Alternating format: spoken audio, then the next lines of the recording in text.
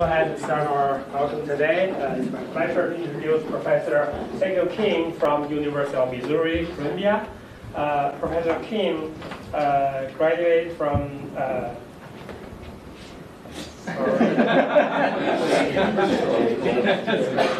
because it's a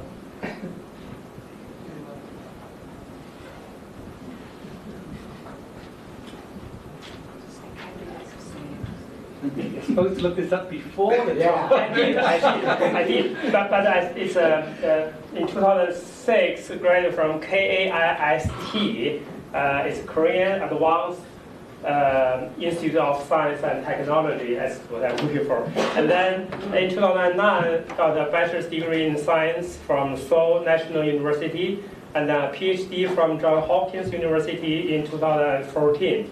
He then did a postdoc at UCLA, and then in 2018, he joined the University of Missouri in Columbia as an assistant professor. His research is on condensed matter theory, and today he will talk about unconventional spintronics in quantum materials. Please join me to welcome Professor Kim.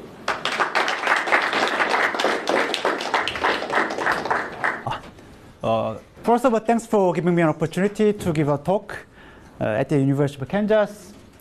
So I'm going to talk about unconventional spintronics in quantum materials. Can you hear me from the back? Yeah. Okay. So throughout the history of physics, charge transport measurement has been a central probe of conducting materials. For example, electrical resistance provides defining characteristics of many interesting condensed matter phenomena. The best example would be superconductivity, in which electrical resistance suddenly goes to zero at sufficiently low temperatures. However, unfortunately, charge transport measurement cannot be used for insulating materials, which are abundant in nature. In particular, many of interesting quantum materials are insulators with which we cannot perform charge transport measurement. Conventional techniques to study those materials are either neutron scattering or optical spectroscopy. However, the absence of transport measurement for insulators is changing because of newly available spin transport measurements that we have been developing in the field of spintronics. Spintronics is the field in which we are trying to use spin degrees of freedom in addition to charge degrees of freedom of electrons to overcome some fundamental obstacles that we are facing in conventional electronics. One of the most urgent issues of conventional electronics is the significant energy loss due to Joule heating. For example, in our current coupling technology, more than half of the energy, which are colored by purple here, is being wasted without doing any meaningful calculation. So we are wasting more than half of the energy just for nothing.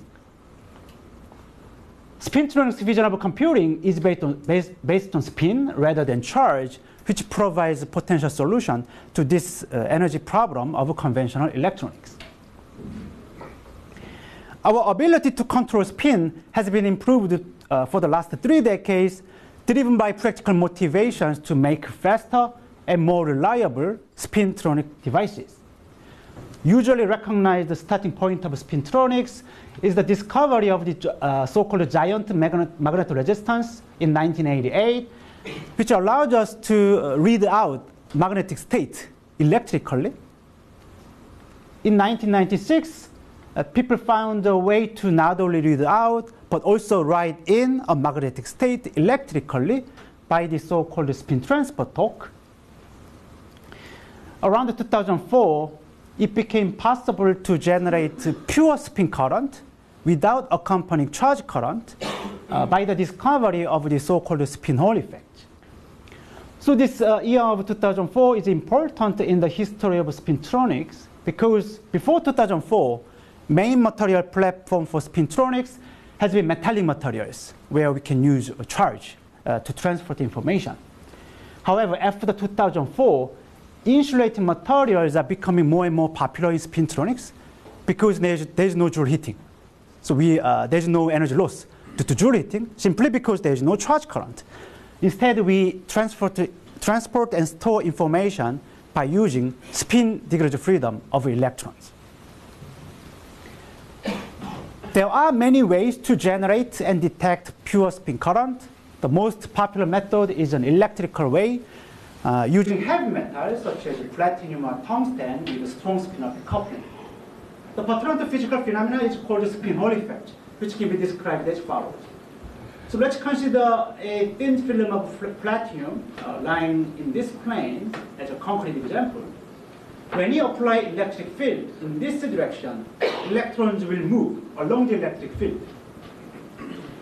When these electrons move along the electric field, they experience a spin-dependent transverse force by pushing up spin, colored by blue, to the right, and by pushing downspin electrons to the left, colored by this red arrow. As a result, with this longitudinal electric field, in a transverse direction, we don't have charge current because these two electron motion cancels each other for charge current. But we have a net spin current in the transverse direction because these two spin currents add up. So by using this spin Hall effect, we can generate pure spin current in a transverse direction by applying a longitudinal electric field. Spin Hall effect was experimentally confirmed in 2004 in gallium arsenide by optical method. To detect a pure spin current, we can use an inverse spin Hall effect, which refers to the generation of transverse electric field by the incoming spin current. So by using inverse spin Hall effect, we can detect a spin current coming into the platinum by measuring the voltage development perpendicular to it. The inverse spin Hall effect was experimentally confirmed in 2006 in this heterostructure made of permalloy and platinum. Our ability to use this spin Hall effect and the inverse spin Hall effect has been improving for the last decade. Now we have advanced technology for spin current generation and spin current detection, which did not exist in the past. So this is totally new this is totally new, which did not exist like 10 years ago. Think about all the possibilities that we can do with this new technology.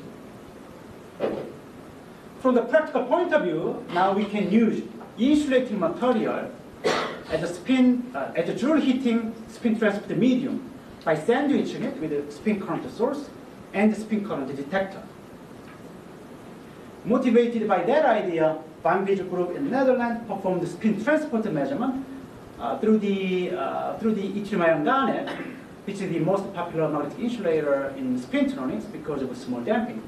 So here they used this platinum as a spin current source, and they used this platinum as a spin current detector, and they measured the voltage development across this spin current detector by changing the distance between two platinum to measure the spin current, to measure the spin transport efficiency through the yttrium-ion garnet. Here's the result. The horizontal axis is the distance between two platinum. It's basically the distance between spin current source and the spin current detector. The vertical axis represents the voltage development across the second platinum, meaning that this is basically quantifying the spin current magnitude at the second platinum. So this figure is showing the spin current magnitude at the spin current detector as a distance between these two platinum. And as you can see, there's a clear exponential decay of spin current as you go away from the spin current source. And this exponential decay of spin current is due to the finite lifetime of spin in solid. In solid, spin is never a conserved quantity, unlike charge of electrons. Electron charge is a scalar quantity. It has a definite value, 1.6 times 10 to the minus 19 coulomb. So it's just a scalar quantity. You cannot change it. But spin, electron spin can be flipped from up direction to the down direction because it's a vectorial quantity. This electron spin has always finite lifetime, and in solid, due to this lattice structure, the spin lifetime is usually very short. So this exponential decaying of spin current was one of the clearest signatures of spin current decaying, and which became possible only recently thanks to the advancement of this spintronic techniques. From the fundamental science point of view, now we can study various quantum materials, even insulators, by sandwiching it with the spin current source and the spin current detector via their transport properties. Many interesting questions arise in this new possibility, which was impossible in the past. For example, what kind of novel spin transport would be possible in quantum materials? What kind of new physics will arise from strong quantum fluctuations in quantum materials? I'll give a couple of recent examples in this research direction. First, superfluid-like spin transport in antiferromagnetic oxides. Last year, Wei Hanju group at Peking University performed spin transport measurement through one of antiferromagnetic oxides, insulating oxides, chromia, by sandwiching it with two platinum, one as a spin current source and the other as a spin current detector. And they measured this voltage development across the spin current detector by changing the distance between the two platinum, which is in the exactly same experimental setup with the previous setup, except for using different material, chromia, which is an antiferromagnetic oxide. Here's the result. Horizontal axis is the distance between two platinum. Vertical axis represents the spin current magnitude at the spin current detector. Surprisingly, spin current does not decay exponentially. It rather decays algebraically as one over distance. You don't see exponential decay here, which is in stark contrast with this strong suppression of spin current in yttrium-ion garnet. What's the difference between two systems? Why does chromia have algebraic decaying spin current, whereas this yttrium-ion garnet has this exponentially decaying spin current? In fact, this algebraic decaying spin current is an evidence of the so-called superfluid-like spin transport, which was predicted to exist in certain magnetic systems, which called easy plane magnetic systems. So easy plane magnetic systems have this U1 spin rotational symmetry, which has a close analogy to this U1 phase symmetry of a superconductor. In that sense, this easy plane magnetic systems can support so-called superfluid-like spin transport. That's why this chromia can support this slowly decaying spin current, differing from this yttrium-ion garnet. And that superfluid-like spin transport, yeah. You seem to be using this kinematic relation of the commutators as evidence of superconducting state. Yep. It's kinematic. It has nothing to do with the state. Kinematic. It's just an identity. It's a math identity. Yes. There's no information in it. So it doesn't matter what the state is one way or the other. No, this commutation relation, yeah, we are using this analogy between commutation relations between easy plane magnets and superfluids. No time commutators have any physics in them. No, it has. They're just math identities. No, it has a strong, important consequence in physical systems. I can see how you make it an analogy between two equations that look the same. But where is the connection with the supercurrent? Yeah, that is not written here. To make analogy to supercurrent, you need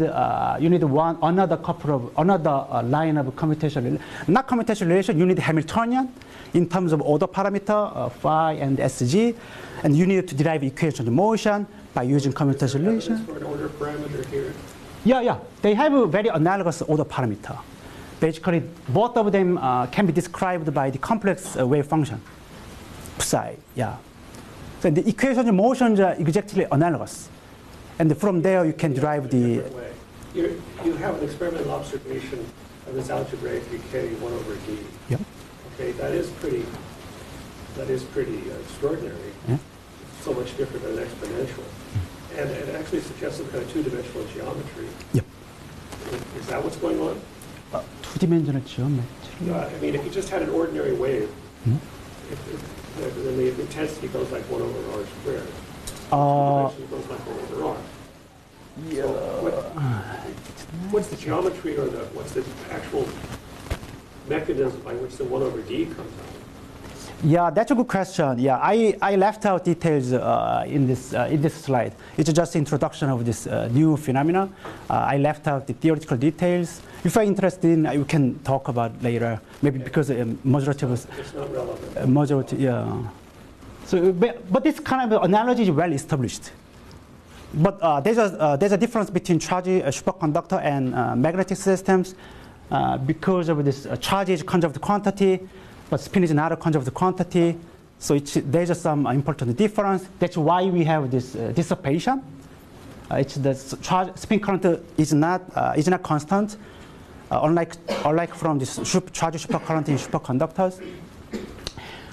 But there are important there are important formal analogy between two systems, and that we can discuss maybe after the talk if you're interested. This superfluid-like spin transport has been was proposed by Sonin in 1979, and it has been studied theoretically by many theorists, including by myself. But experimental confirmation came just last year because of this newly available spin transport techniques. So this was the one of the first experimental signatures of efficient superfluid-like spin transport. Second, spin transport in insulating quantum-Hall graphene. The quantum-Hall phase of graphene at the charge neutral point is known to be an insulator, both in bulk and in edge. So there is no charge current in this quantum-Hall phase of graphene at the charge neutral point, and that phase was conjectured to be an antiferromagnet, but without any definite experimental confirmation. Motivated by this advancement of spintronic techniques, Yakovich group at Harvard and Jenny Rao's group at OSU, Ohio State University, performed the spin transport measurement through insulating graphene by sandwiching it with the spin current source and the spin current detector. So they measured the voltage development across the spin current detector by changing the temperature and the magnetic field. And they observed the significant spin transport across the insulating graphene. And they attributed that spin current to the spin wave in this quantum phase of graphene, and those two experimental papers were the first strong experimental evidence for antiferromagnetic phase of graphene in insulating quantum phase. Here, let me talk about my recent research on spin transport through strom rate, which is called SR214. So SR214 is one of the best candidate materials for the so-called chiral spin triplet superconductors. But that is a still open question whether it is really a chiral spin triplet superconductor or not. If it is a really chiral spin triplet superconductor, then it can support it can support a special topological defect, so-called half quantum vortex, which can enable topological quantum computation that we have been looking for in quantum information science. So many people have been working on this material for many years to find evidence, positive or negative evidence for this spin triplet superconductivity, but there is no global consensus about its nature. To address this open question, we studied the superfluid transport of both the charge and spin through this strom rate by assuming it's a spin triplet superconductivity in this heterostructure. So our theoretical study was motivated by the experimental progress on making a heterostructure consisting of this SR214, which is a superconductor, and SR0113, which is known to be a ferromagnetic metal. 3 years ago, Yoshi Maino's group at the University of Tokyo successfully fabricated this heterostructure of SR113 and SR214 with atomically smooth interface and highly conducting interface, which finally allows us to inject spin polarized current into SR214. So motivated by that experimental progress, we used this structure consisting of SR214 and 2 SR0113 as two magnetic leads. And we studied the dependence of charge current and spin current on the relative orientation of these two magnetizations. One of the most important results of this research is that spin transport measurement through this structure can prove or disprove the conjectured spin triple superconductivity of SR214. So Taiwan Nose Group at Seoul National University is working on its experimental realization. Currently, by going beyond this zero temperature physics of SR214, now we are looking for the possibility of exotic 4E superconductivity in SR214 at finite temperature. So at zero temperature, SR214, if it is a really spin triple superconductor, it supports both the charge order and the spin order, implying that this material can support both the charge supercurrent and spin supercurrent. So in terms of so-called Cooper pairs, we have spin up Cooper pairs and spin down Cooper pairs at zero temperature, and they can move freely without interfering with each other, so that the system can support independent charge supercurrent and spin supercurrent. However, as we crank up the temperature, one of these two orders will be destroyed before the other, right? Because of different stiffness of these two orders. And recently, we recognize that probably spin order will be destroyed before the charge order because of this weak interactions. If spin order is destroyed before the charge order, above TC, SR214 can support charge supercurrent, but it cannot support the spin supercurrent. In terms of Cooper pairs, these two Cooper pairs, spin up Cooper pairs and spin down Cooper pairs, cannot move freely. If they move freely, then they should be able to support the spin supercurrent. In terms of Cooper pairs, absence of spin order dictates that spin up Cooper pairs and spin down Cooper pairs should be paired up again and should move together in the same direction, so that spin current is zero. So electric charge of elementary excitation in this phase should be 4 times of electron charge, which is the reason why this superconductivity is called 4E superconductivity.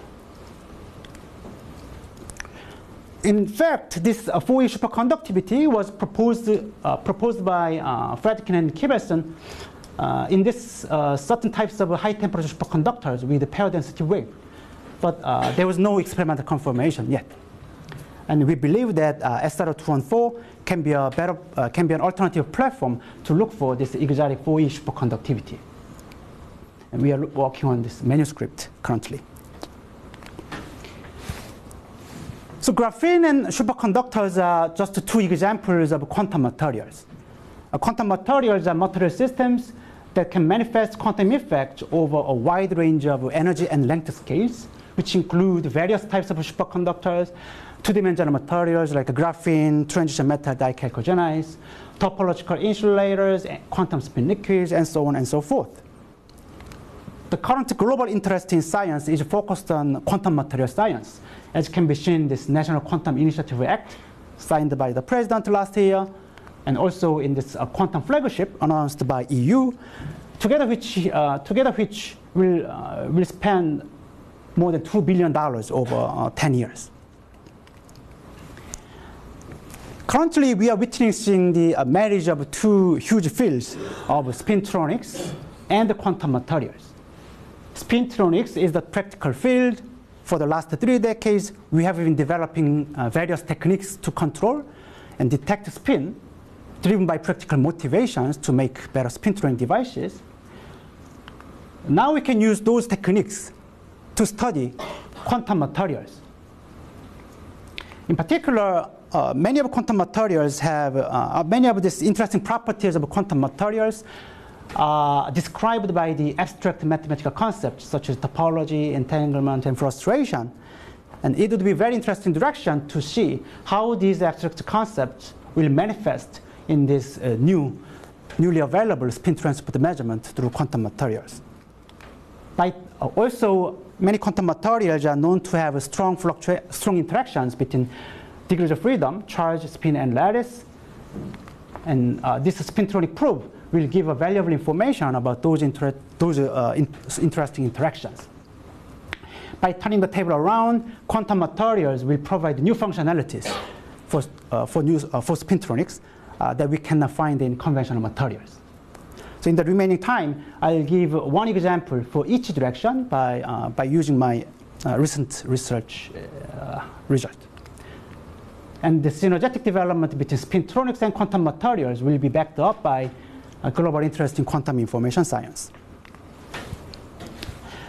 First, spintronic probe of two-dimensional magnetism.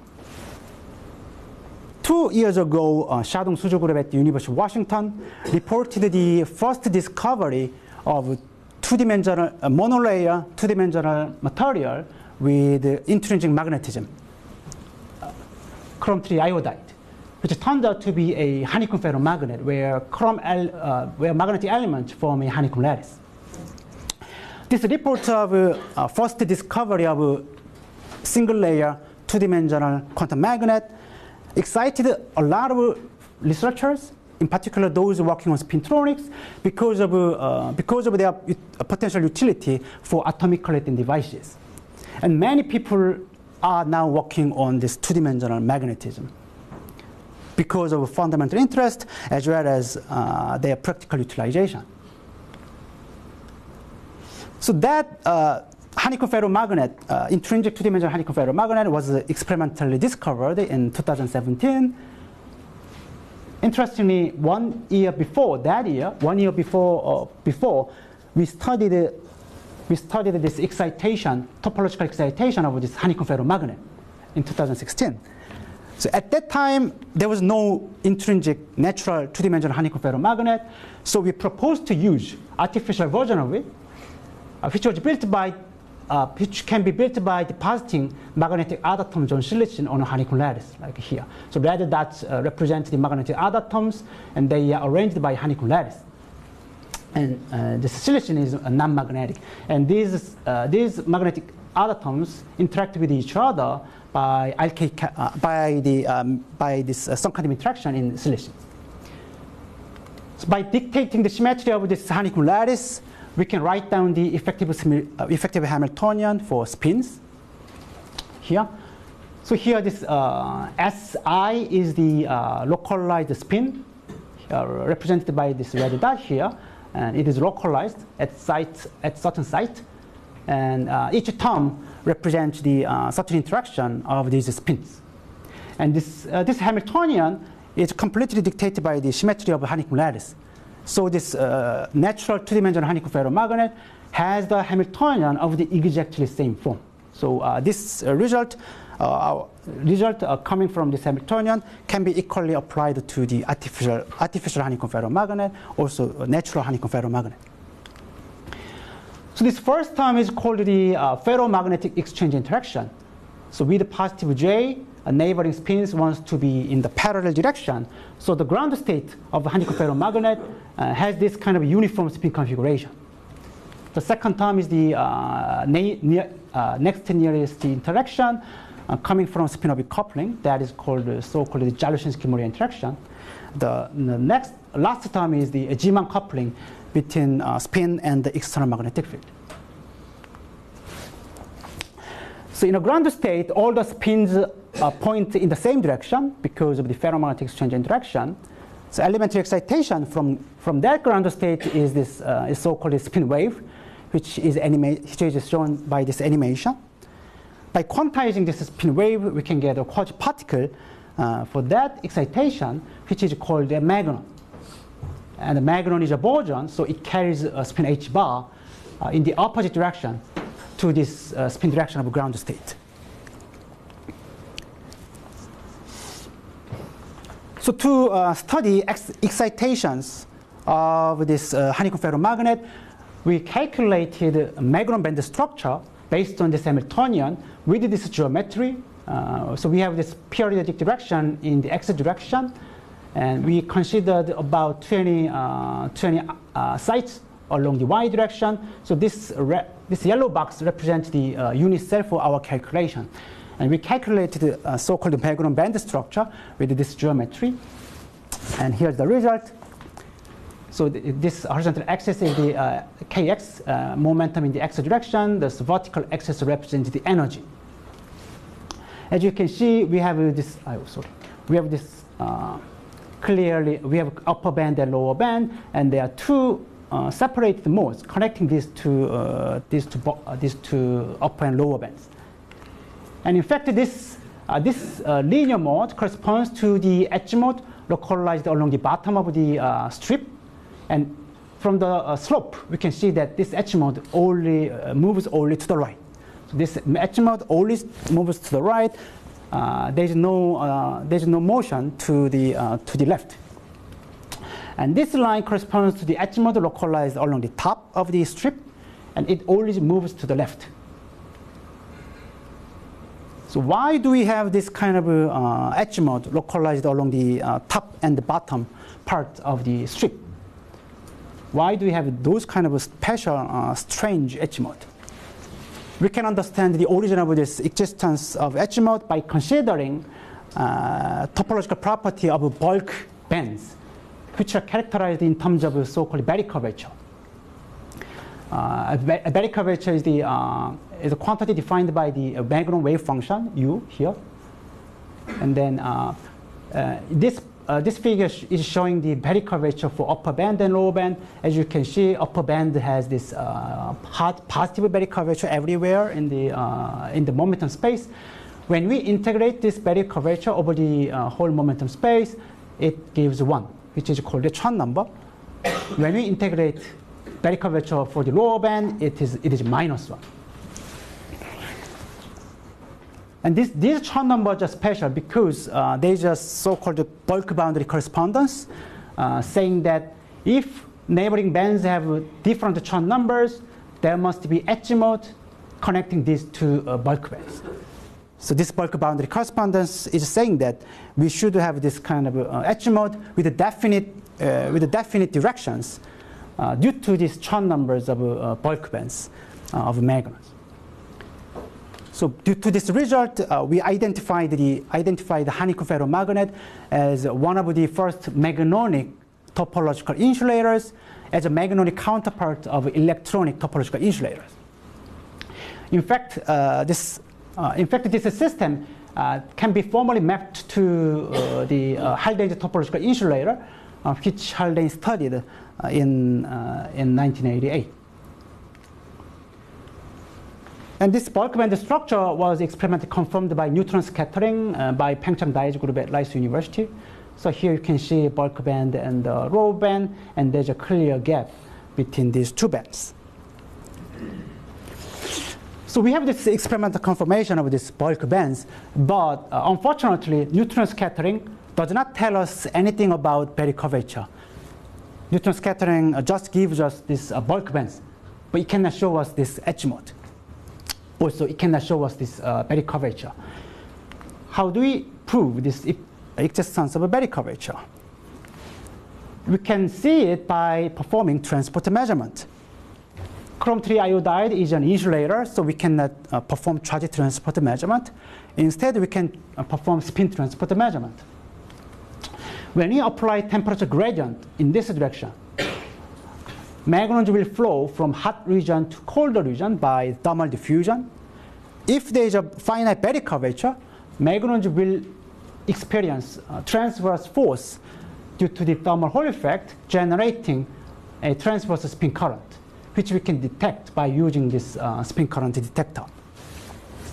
So this generation of transverse spin current by a longitudinal temperature gradient is called the spin Lorentz effect.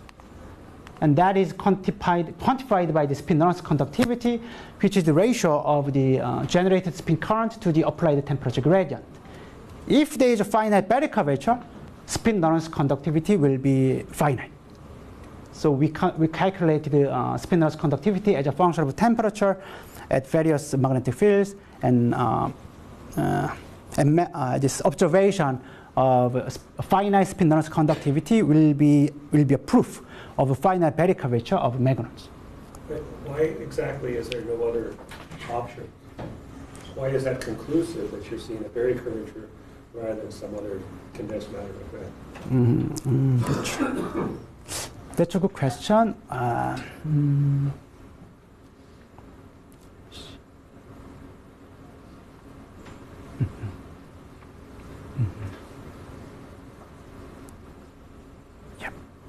Yeah.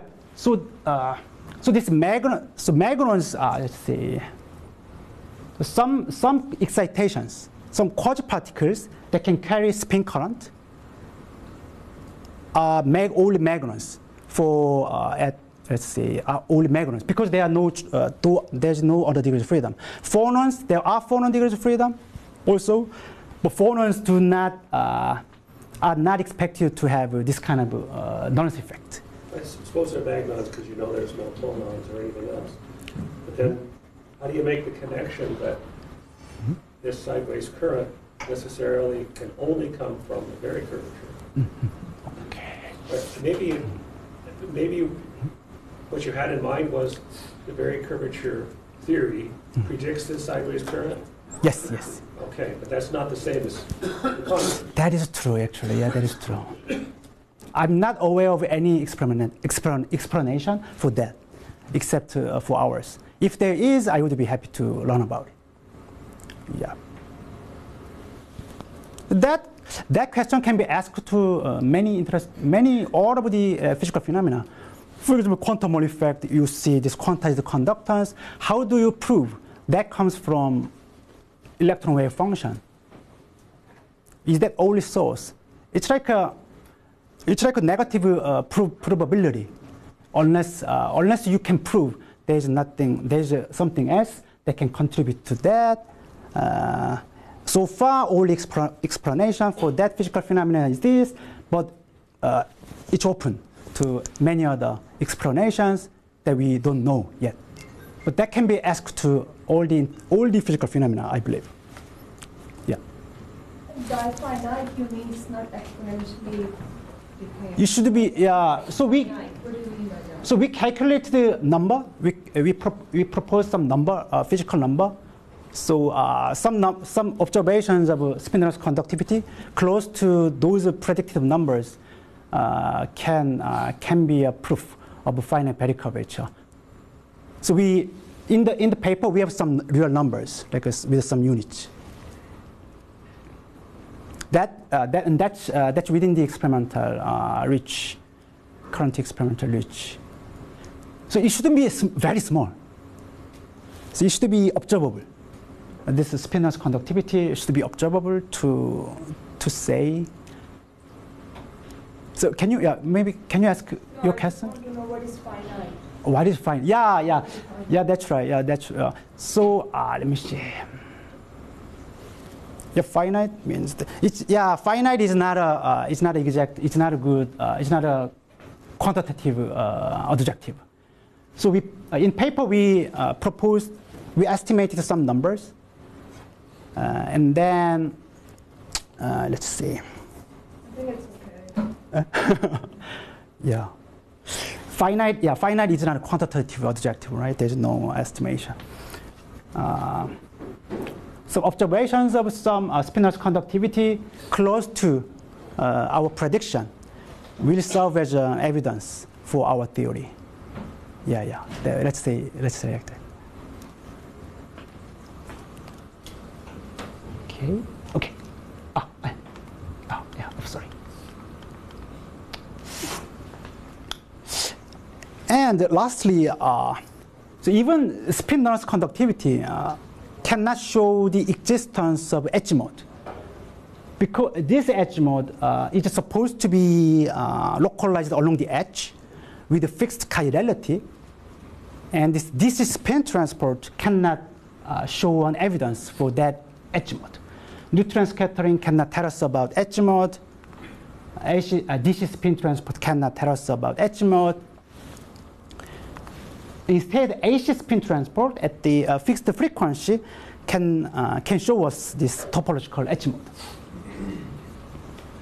So Peng Yan's group in China performed this micromagnetic simulation with the honeycomb ferromagnet. So they excited this spin at the edge with the frequency between this topological gap. And they saw this, they studied how that excitation propagates through the magnetic insulator. So three things are notable. First of all, excitation propagates only along the edge without penetrating into the bulk. Secondly, propagation goes only to the left without going to the right. So there is a definite chirality of this propagation. Thirdly, here you can see this geometrical defect here and here. And they made this geometrical defect on purpose to show that this edge mode does not scatter back. So usually if there is no special property, if propagation meets this kind of geometrical defect, there must be backward scattering, like in this direction.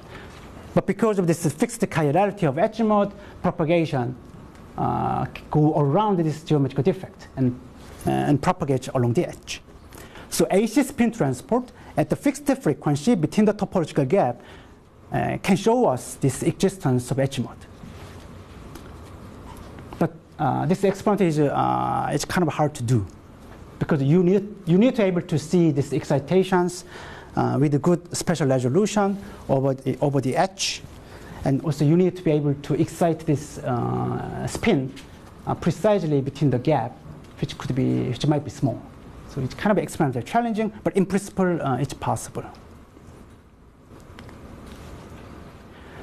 This honeycomb ferromagnet is just one example of magnonic topological insulators.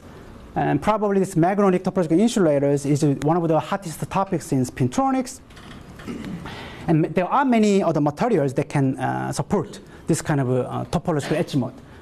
For example, in this recent paper, we showed that scomium crystal, so-called scomium crystal phase of such magnet can be classified as a magnonic topological insulator. Oops.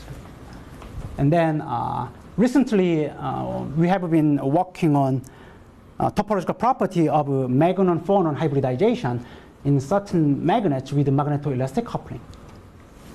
So, oops. And then in the opposite direction, for quantum materials providing new functionalities for spintronics, I'm going to talk about protected spin transport via a vortex liquid in superconductors. Spintronics vision of computing is based on spin. So it is very important to achieve efficient spin transport with as little dissipation as possible. However, spin is not a conserved quantity, which was why we saw this exponential decaying or algebraic decaying spin current in most magnetic systems. Can it transport spin information without any loss? So to attack that question, we focused on superconductors as a spin transport medium. So superconductivity refers to the ability of certain materials that can support dissipationist charge transport at sufficiently low temperatures. The order parameter of the superconductivity is this macroscopic quantum wave function psi, which we learned in undergraduate quantum mechanics, this wave function, which is characterized by the magnitude and phase phi. That's the order parameter for the superconductivity. And superconductivity can be destroyed by increasing the temperature or by applying a magnetic field via the proliferation of topological defects, so-called vortices, which are shown as black dots on this AFM image of niobium selenide. Why are they so ordered? I thought the vortices, do the vortices have to be ordered like that? In certain situation, yeah, because of repulsion between vortices, they form usually triangular lattice. Yeah, but there are some phases with non-crystal structure. That's called vortex liquid. That in that phase, vortices can move freely without forming any crystal. Yeah. And these vortices are bad for superconductivity because when a single vortex moves in this direction, they create final resistance in a transverse direction by unwinding the wave function phase phi in the opposite direction in both sides. So vortices are bad for superconductivity, and people have been really hard to try to remove. People have been trying hard to remove these vortices from superconductors to optimize them. But unfortunately, it is really hard to remove vortices once they are created because they are so-called topological defects. Also, a vortex, shown as black dot here, corresponds to a spiraling configuration of the wave function phase phi. So here, each arrow represents the wave function phase phi at each location. And when we circle around this vortex core, wave function phase phi changes from 0 to 2 pi, circling the origin of the complex plane one time, like this. In other words, winding number of this vortex is 1. And this winding number is always integer. So winding number cannot change continuously because integers cannot change continuously. There's no integer between 1 and 0. For that discreteness of winding number, vortex with winding number 1 cannot be removed by continuous deformation of this configuration. In that sense, a vortex is a topological defect, and that is the reason why it is difficult to remove. So vortices are bad, but hard to remove. So our idea was this. If vortices are that hard to remove, why don't we use them for something good?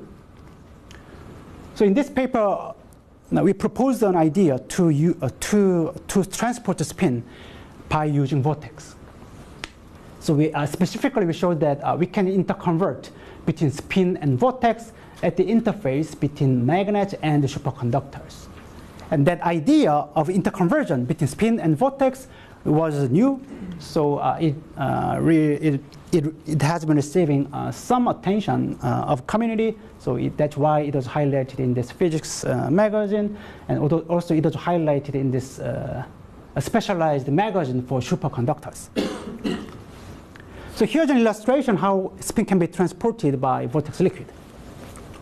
So when the left magnet is dynamic, it pumps the spin into the neighboring materials. So it will pump, this dynamic magnet will pump spin to neighboring superconductor by so-called spin pumping. And we showed that that spin can be interconverted into superconducting vortex at the interface. And those vortices will diffuse through the superconductors by thermal diffusion, and they will reach the right magnet. And also in this paper, we show that this vortex can be interconverted into spin in the right magnet. So in this way, spin can be transported from the left magnet to the right magnet by a vortex liquid in superconductors. I would like to emphasize that in this proposal, in this spin transport, we don't lose any spin information in the bulk of a superconductor because of topological protection of vortex. Yeah. So vortices are good for spin transport according to this theory.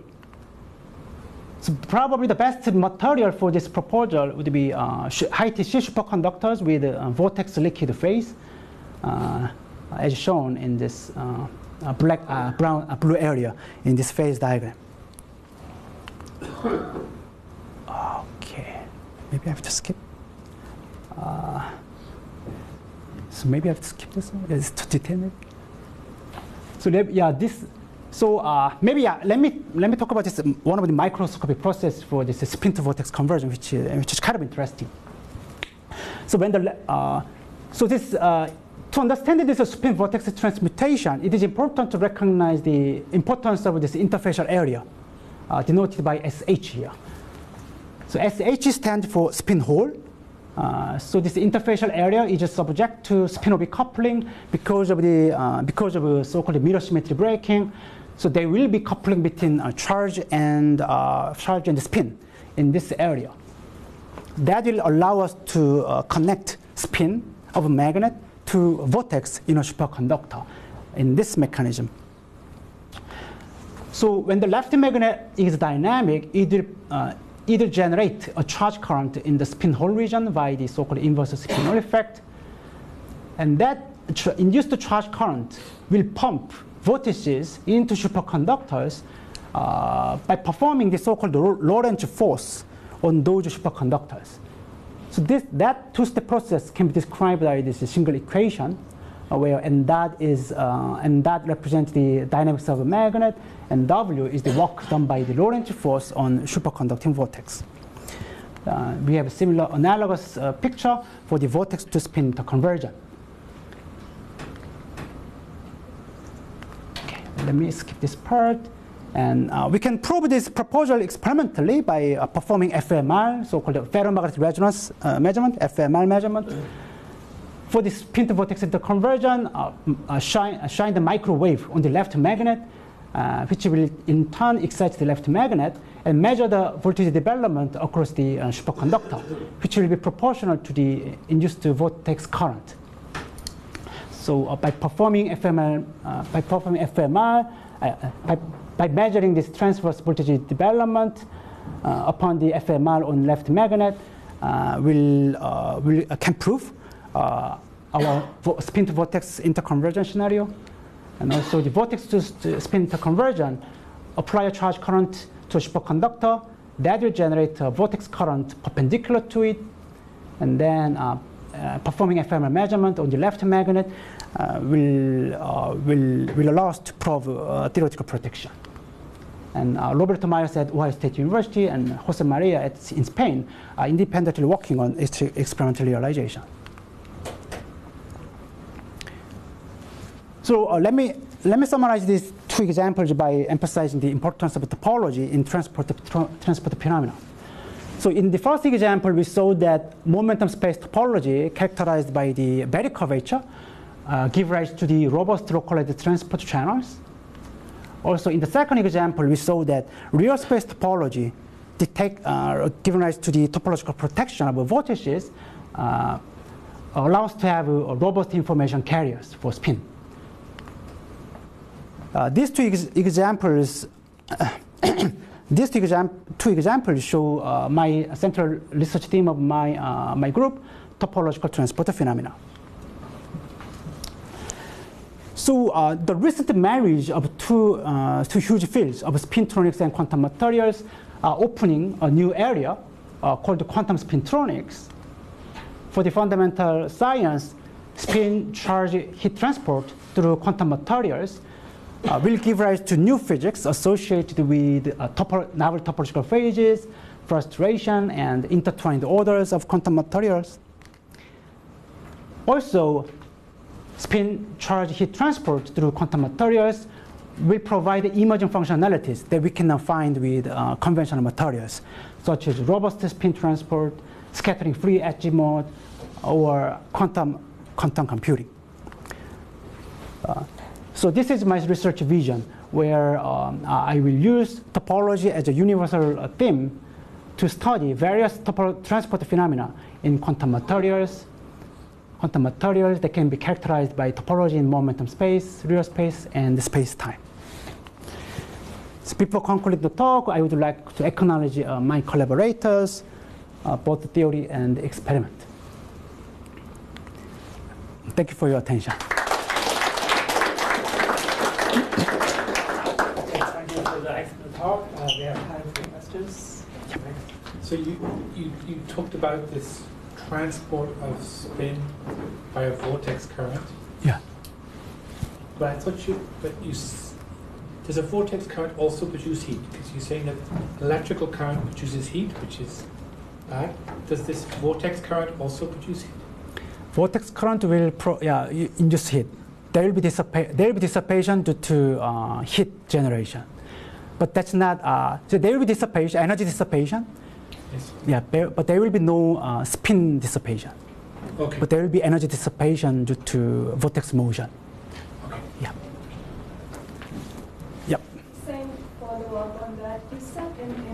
that, sorry, you cannot see it. That the vortices are bad for the superconductivity. Yep.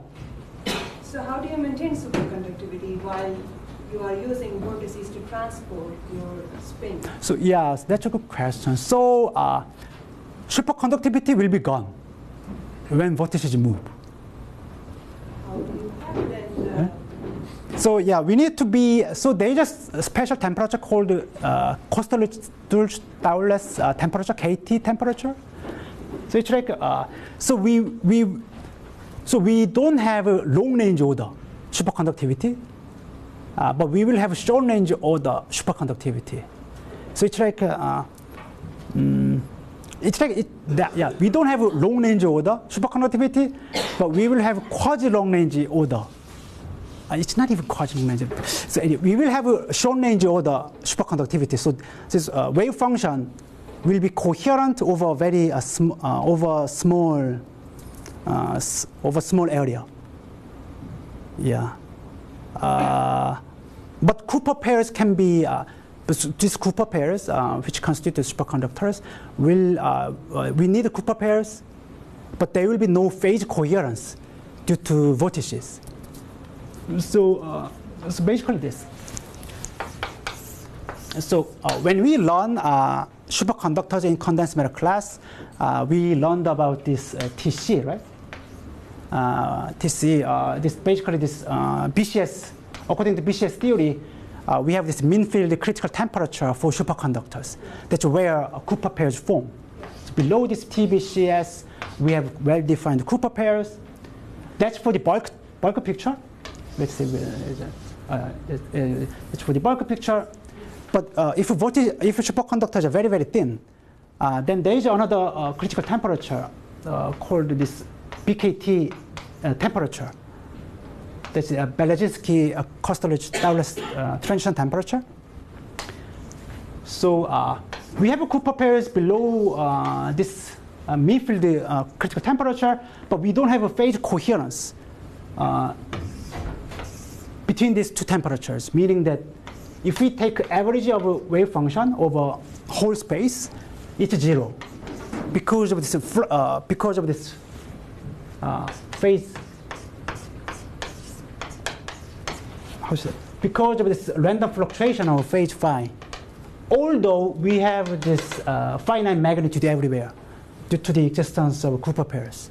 We have a finite magnitude of Cooper pairs psi, but because of this random fluctuations of phase phi, special average of this wave function is 0. Above TBK, above this BKT temperature. But below, so here in this region, vortices move. Vortices are free. And there are a lot of vortices. Vortices move. And there are lots of vortices move. Lots of vortices move. But below this BKT transition, vortex and anti-vortexes are forming a pair. So they don't move freely. They always form this kind of a pair. So here,